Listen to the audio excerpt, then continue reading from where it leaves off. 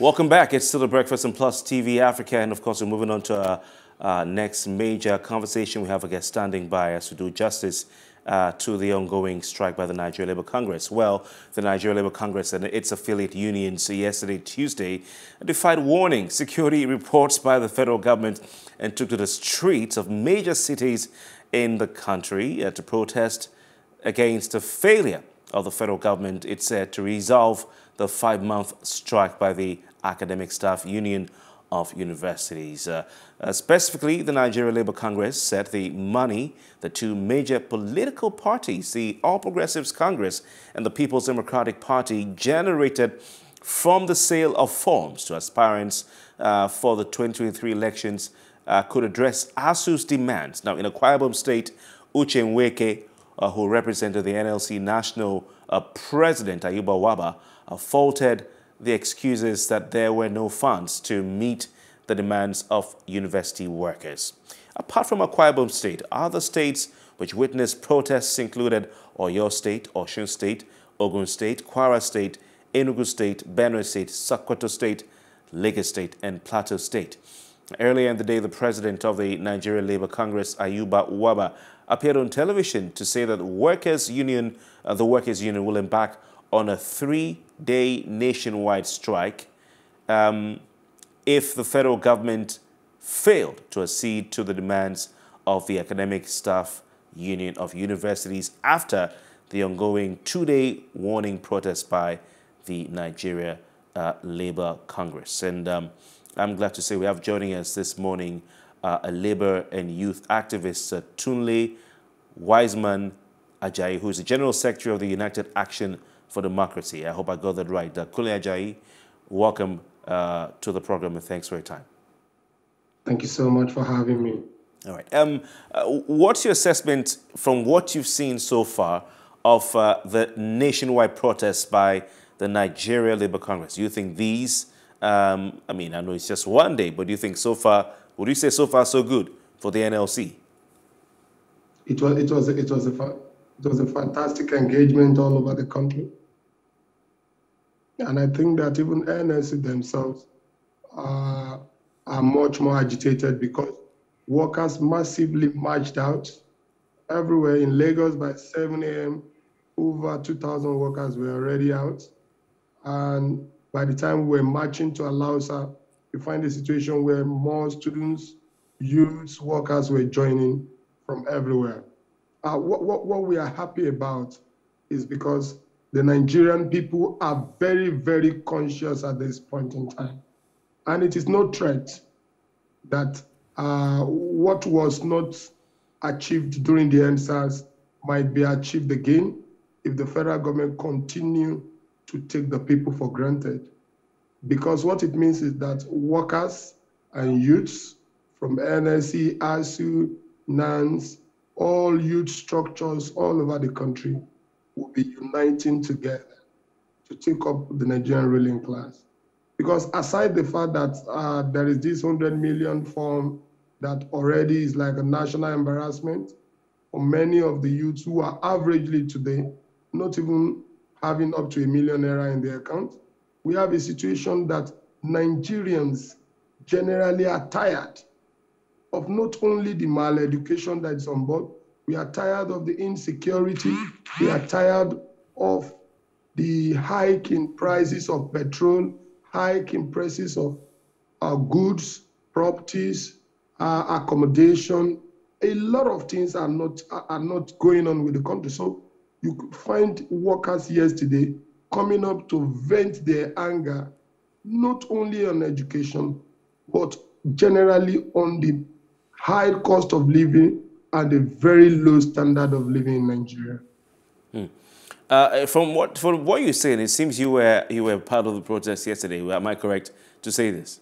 Yes. You can find that in my voice too. I'm sensing it. You sound like somebody who's been screaming or shouting "Solidarity forever" or "We no go agree" for like an hour. Yes, we no go agree. When the NLC was invited to a meeting with, or had a meeting with the Minister of Labour and Employment, Senator Chris Ngige, last week. And of course, when we some people saw reports of that meeting, it was almost, some people were saying, oh, here we go again.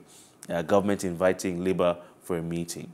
At that meeting, the Minister of Labour and Employment said, you know, there were two reports. Concerns by the federal government that, you know, certain elements you could use the atmosphere of that protest to foment trouble.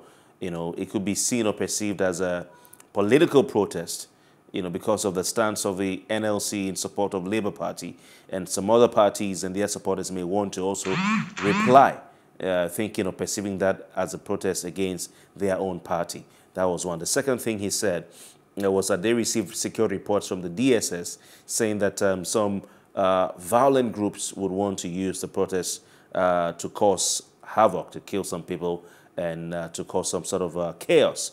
Did you get a sense of insecurity or some sort of situation that resembled what Chris Ngige was talking about yesterday? You know, everything the DSS, Ngige and co. have been insinuating are false. We were on the field yesterday, all true. Workers provided their own security for the protest.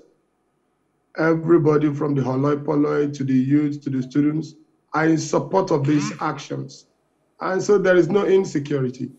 The only insecurity is what the DSS should be facing, where ISWAP, Boko Haram are already threatening the president of the country. So the insecurity is not on the barricades, it's not at the streets, it's not on the streets where we are having our protest. In fact, mass action is going to be as peaceful as ever, because even people that are criminal-minded too respect united mass action. They respect the people. They understand very much that the issue is not with the oppressed class. It is with the ruling class. That's one. Then the second thing is that there is a general fear of the fact that the Nigerian Labour Congress, the Trade Union Congress, the labor bureaucracy generally might betray the struggle. But this struggle is beyond the labor bureaucracy. This struggle is a struggle of workers and are being led by one of the most principled organizations of workers, which is ASUU. ASUU is highly principled. They are the ones leading the negotiations. And so we trust them very well. And aside that too, if the NLC take the working people for granted this time around, they also understand what happened in October 2020, when they failed to march in September 28, 2029, and October 2020. The working people by October 6 started the NSAS. So I'm sure they won't repeat the same mistake again in history. In all, I think that the federal government should not be afraid of people's mass actions, which is going to actually be the answer to all of the problems we are having. They should be more afraid of the terrorists, because we are coming to change situations for the better. The terrorists are coming to plunder the country into war. All right, all right. Some analysts and some Nigerians have looked at, have given their thoughts, shared their thoughts on the timing of the ASUU strike. Some people are saying it's coming late. I mean, of course, the NLC protest, rather, saying it's coming late. Bearing in mind the fact that the ASUU strike has been on for over 5 months now. Do you agree with those who say that NLC is acting late? Or have they waited for 5 months plus, you know, if not 6 months to hit the streets? I mean, they're saying this is coming late. What do you say to this? Of course, the actions are overdue. NLC should have taken action for a very long time. And we are using this to call on the Trade Union Congress, the Festus Osifo-led Trade Union Congress, the Kadri Olale-led Trade Union Congress, to join up with the NLC actions.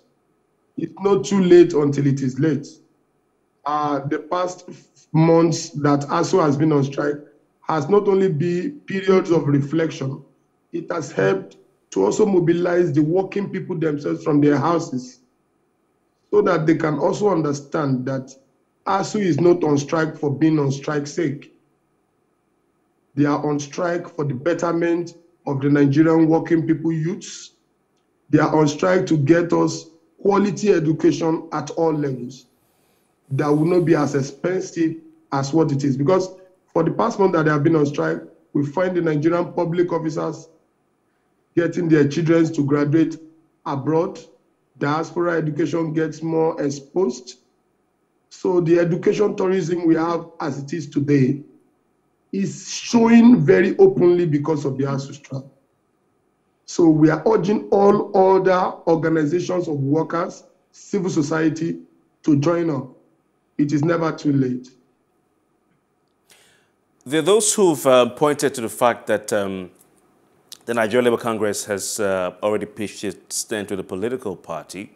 Senator Chris Ngige, Minister of Labour and Employment, already gave his thoughts on what the Constitution says and also what the Labour Act or the Labour Law says in the country about the use of funds and resources of the labour unions for political party purposes.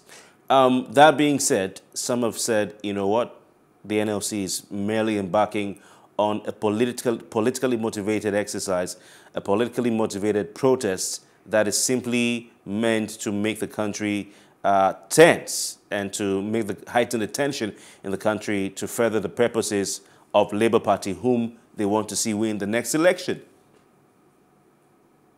To the contrary, the NLC and the TUC has only adopted the Labour Party in theory. Because in action, it is not happening. You find it all over the country yesterday.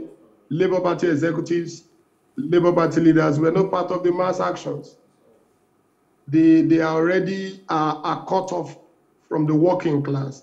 So you only find the NLC and TUC doing what is correct in terms of saying the Labour Party is our party.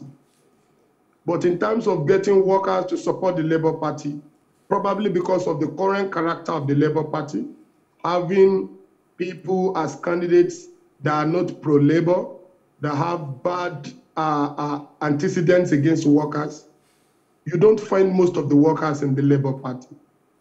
So politically too, the Nigerian Labour movement is not in charge of the Labour Party. It is already being hijacked. That said, nobody from the ruling class can tell us, both legally and politically, that the working class do not have a right to a political party. And that is why we are also asking workers all over the country to support a pro-workers candidate for 2023. We shouldn't keep supporting people that will get to government and turn against workers, get to government, turn against labor, get to government, don't give us employment, get to government, destroy the industries, destroy the companies. We don't want pro-Bretton Woods institutions, candidates that will come there, commercialize everything, casualize labor, take workers for granted, don't pay salaries of workers, don't agree with ASUU, don't fund education. We don't want such government. So legally and politically, the Nigerian workers have a right to a political party. They have a right to support a candidate that is going to stand for their own aims and objectives. So anybody crying foul should go to court. Interesting. All right. So you're saying, Kunle Wiseman, Ajayi, that this action by NLC is not political, and you're saying that the support of by the NLC for Labour Party is just in theory. But I mean, that is what it is. It's theory. They're not going to go. They just have to say it. They've said it. And they have agreed that they are supporting Labour Party. I don't know what or how you're trying to quote it, Mr. Ajayi. NLC has said, they have said it, that they are in support of Labour Party for the next presidential election. What else do you want them to do to show that they support the Labour Party? But the cameras were everywhere yesterday. No, but it's not about yesterday. It's not about yesterday. they If you want to are in support a support political party, of the party. if Labour, NLC, and TUC, I want you to know, they are just components of the labor movement. They are key components, they are center components of the labor movement.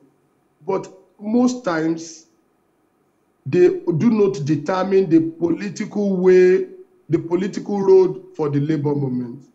What determines the political road for the labor movement is a party, candidates that stand with workers' ideas. Mr. Ajayi, are you trying to say that the NLC has not thrown its weight behind the Labour Party? Because it's a simple black or white situation. They have said that Labour, NLC has said they support Labour Party. Yes, they said they own the Labour Party. They have said that they are supporting Labour Party for the next election.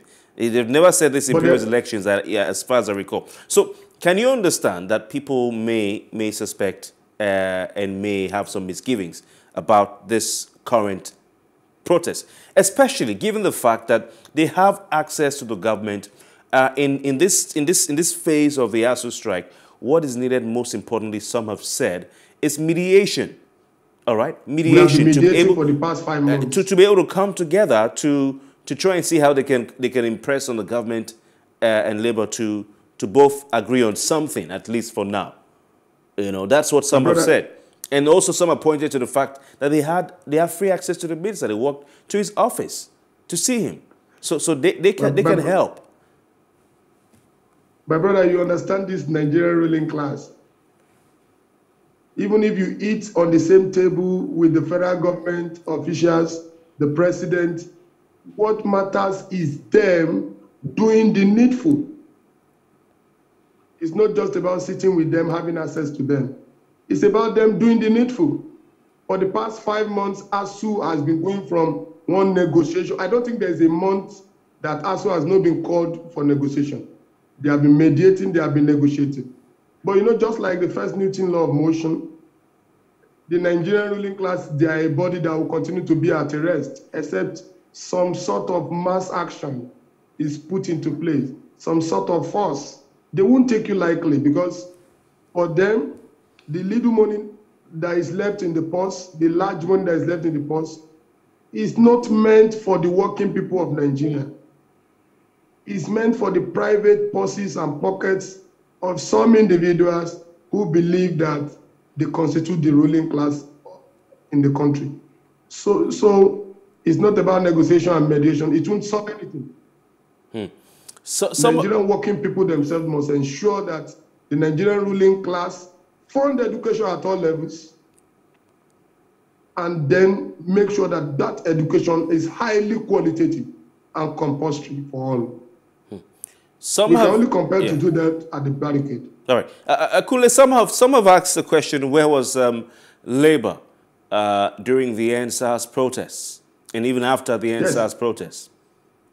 We continue to take up the NLC and TUC over that, because what was missing during the NSAS is the working class involvement. I have done an article on this, and I think that Nigerian workers have already learned their lesson. It was a chance to take back the country, but the working class was found wanting. I think next time this won't happen. During the January 2012 uprising against fuel subsidy removal, the youths were not so coordinated. They corrected this during the NSAS. The next time, those who coordinated the NSAS and those who coordinated the January uprising against fuel subsidy removal, we have to unite and take back the country once and for all. All right. Finally, do you expect these 2 days of nationwide protests to automatically force the hand of the federal government to give ASUU their nearly 1 trillion naira they're asking for? Do you suspect that this will end up, becoming the 3-day nationwide strike that they're saying would happen next? And will that also force the federal government to give the ASUU, the nearly 1 trillion naira. If that doesn't happen, what next? Will we shut down the country until that is paid? That is the best thing.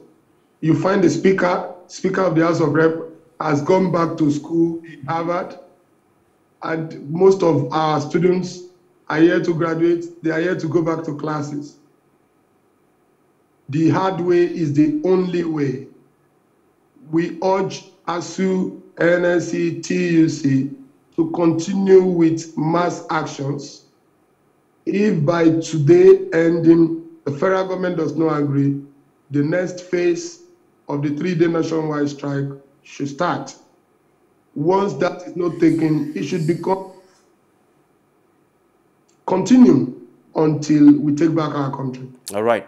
Kunle Wiseman Ajayi is the General Secretary of the United Action for Democracy. He is a labor and youth activist. Thank you very much for your time. Thank you so much for having me. We have more discussions up next. On the program, we look at a recent ruling by the National Industrial Court upping the salaries and emoluments of judges in the country. Seems some lawyers think that is a bad idea. We'll be right back with more discussions on The Breakfast.